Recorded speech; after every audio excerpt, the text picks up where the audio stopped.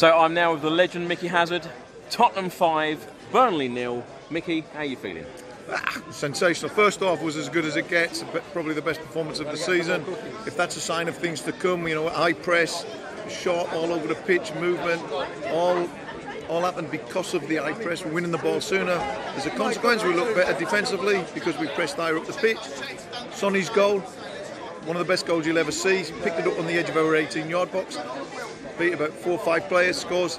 What you lot don't know is I was at the training ground yesterday for 90 minutes and I taught them how to do it. So, great things about Son, he listens really, really well. So I'm buzzing because he listened. So well done, Son. Next week I want to teach you something else. Mickey, have you scored a better goal than that? Oh, loads. Every time I scored it was better. You know, I mean, listen, you can't learn things like that of anyone other than the master, so that's why I taught them it. Are you still confident that Tottenham will finish top 4 this season? Yes, 100%. Sorry, let me rephrase that. If we play with that sort of tempo, with that high pressing up the pitch, with that quality of passing and moving, I think on days like that we're actually untouchable. There's not many teams can live with that. And as Burnley saw, they actually 3-0 at half time was flattered them. It should have been 5 or 6. Yeah. So, but it all depends, and hopefully Jose's learnt more from today than the first 4 games, because that's the first time we've pressed really high up the pitch. We were closing down and we weren't reacting, it was proactive. As he was closing, someone was closing there, someone was locking on there, and they couldn't cope with that.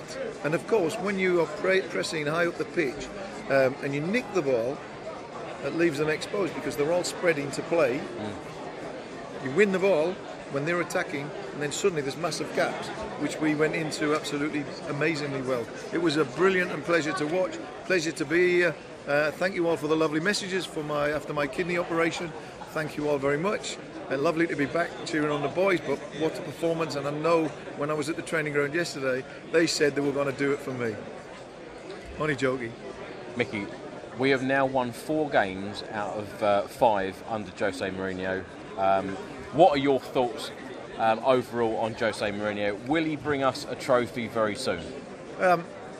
Well, if you look at his credentials as a manager, and if you look at the first time he's moved to any club, in his first season he's more often than not won trophies. I think in fact at every club I think he has. Yeah. So why not? We've still got the FA Cup to go for, we've still got the Champions League to go for, and if he keeps developing the team in the way that they play today, there won't be many teams coming up against us fancy playing against that, because that was quite sensational today.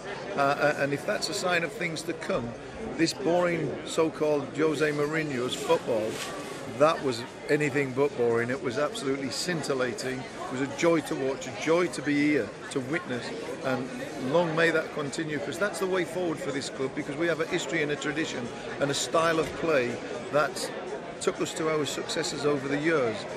Today we saw that style, and if Jose keeps to the style of Tottenham Hotspur Football Club, then we can go on and win trophies under Jose. What would you say to those people that say that we're only going to have 1-0 boring wins under Jose Mourinho? 3-2, 3-2, 4-2, 5-0. Yeah, really boring 1-0 wins. Mickey, love it. Thank you very much. Pleasure, Come on, you Spurs. See you soon.